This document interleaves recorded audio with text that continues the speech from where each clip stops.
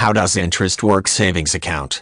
Following the Bank of England base rate cut to just 0.5%, all major banks soon followed and cut back their saving rates considerably. However, recent news that the Bank of England base rate is set to be maintained at 0.5% has been met with joy by savers who believe that this decision will ensure their savings rates will not be cut again. However, this is not the case, as major banks such as Barclays and Lloyds are yet to show any significant reaction to the initial Bank of England rate cut. Major banks such as the ones mentioned can often react the following month in reaction to a rate change, as they play their cards close to their chest and see how competitors around them react to the change before making their own cuts.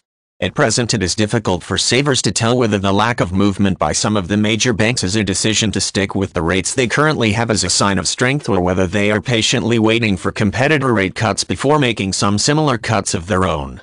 Whichever it is, savers should be alert to the fact that further saving rate cuts may follow soon. This probability is strengthened further by the fact that even the banks that have slashed their savings rates may be prone to make further cuts to become closer to the current Bank of England rate.